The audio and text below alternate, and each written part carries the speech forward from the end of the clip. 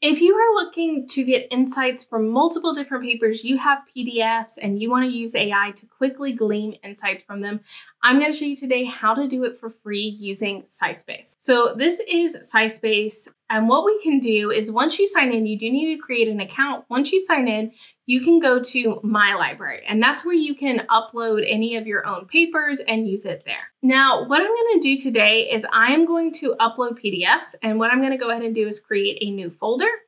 And in this folder, I'm going to do, this is my steroids and ion mobility, and I'm just going to bracket this with tutorial so that I know later what I actually use this folder for. And then I'm going to click create here. So now I have all of these folders in here, and I can click in here, and now I can upload PDFs. So I just added in a whole folder of PDFs. If you're someone like me, I love having the PDFs in like my Zotero and other things. So I usually just create a folder of like a search, and then I can add it in here. So I'm going to upload all 7 files. And now what's nice is with these files already here, I can actually create those same columns that I would create from the SciSpace's just general AI search. So I can create a summarized abstract, or I can create the TLDR quickly from the PDFs. I don't have to go, oh, they don't have the PDFs available. And these are typically going to be a little bit more accurate because not all of the results from the AI search is going to have the PDF available to have all of the information it needs to be able to do things like this. What I want to focus on is how you can actually use all of these papers and generate insights from it. So what we can do is up here, you can see it says get insights for questions or ask questions up here. And so we're going to do this, but what we can do is in all folders, we can click down and we're going to click off select all and only select the one that we just created that has all of these papers in it. And then I can ask it a question. So I can say, can you list all the ways, all the methods that have been used to separate steroid isomers using ion mobility spectrometry? So now you can see we get the insights from the top 5 papers here, like we would typically do with any search. You can see all of our papers kind of exist down here, and we do get those different columns available to us. We can see we have IMS has been used to separate steroid isomers using various methods. One of the approaches uses different drift gases. This is going to be a review, and then this is going to be a specific research paper. Another method is the formation of multimers, which involves group 1 metal adduction. That's very accurate.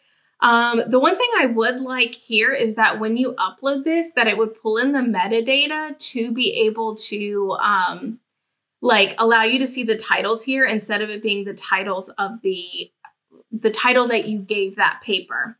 That's one thing that I would like to see happen, like how Zotero does or any other reference manager does. Derivatization of steroids has also been employed to improve separations, such as this one. This is the Ahonen paper, or this is saying Ray et al. That should definitely be the Ahonen paper. Yeah, that's a miscue there. So overall, I think this is somewhat good. I think this is incorrectly citing, where like some of these do not belong to the papers that it's saying it belongs to. So that is interesting. I'm curious about what is going on there. You can also go into Ask CoPilot or drop down here to ask more questions. So I'm just asking it, what are the major results of these research articles? So you can see that now there are citations that are existing within the answers as well. They're actually pointing you to the different papers that it is sending you to. So you can see here, it says the authors compared CCS values obtained in their study with those published by a different paper, found that there were differences highlighting the complexity of CCS calibration and ion mobility spectrometry. So if I click on this, it is taking me to this specific paper, but it's not taking me to the specific section. So if I hover over this, it's showing that where it's pulling that information from, it looks like might be the conclusion. And so if we scroll down to the conclusion, you can see here it's talking about those CCS values. Now, it probably did talk about that in the results as well, but it is kind of showing you where it's pulling this information from. Let's see if we hover this. So this is showing you in the results and discussion section. It talks about this information here.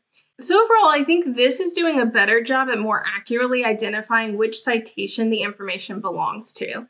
And so I would probably use this kind of CoPilot instead of using this general ask up here for right now to get more specific information. But now you have a way to basically upload a series of papers and be able to analyze it and ask different information use.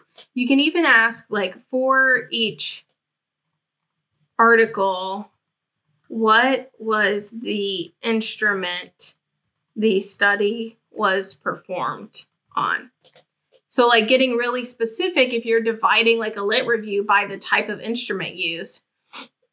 So you can see here there is like a mistake going on. So basically it's basically just using question marks here, and it's only pulling up the water synap G2S. This one's getting confused probably because it's this review here, and so it's not sure which it's using. Again, all these other ones are water synap G2S, which I know is not what was used here. So there might be some difficulties going on here with being able to do this, but when you're looking at really high level, again, I'm asking very specific questions instead of really high level questions. So if I said, from these articles, what would be the next steps in the field? This gives you a few different next steps. This is again kind of doing it article by article and giving you the future works of that article. But if you're trying to build like a new study, doing something like this and seeing what are all the different things really quickly can be really helpful, especially if you know the articles going into it. So again, this is probably going to be a little bit better of a system when you already know the research articles versus when you're looking for the research articles. Because if I did a search of this and looked for all these same things, so even here I could add in the columns method used, and I'm getting these methods where a lot of times when I would do this in just their general, where I would do the same methods used in their general search, they wouldn't be able to give me the methods used, or they wouldn't be as accurate. So this is a way where you can upload a lot of papers, be able to get information from it quickly for a literature review or for a research article if you're writing one of those, or just to build out your field. And if you are interested in diving into what is your next research project going to be, I would definitely check out my 30-day research jumpstart guide. I will leave that link in the description below. It just helps you walk you through how to learn your field, how to develop research ideas, what papers should you read, all of those things that you need in order to be able to develop your research project and move forward. If you're interested in more tutorials on SciSpace, I will leave a few up here, and I look forward to seeing you in the next video.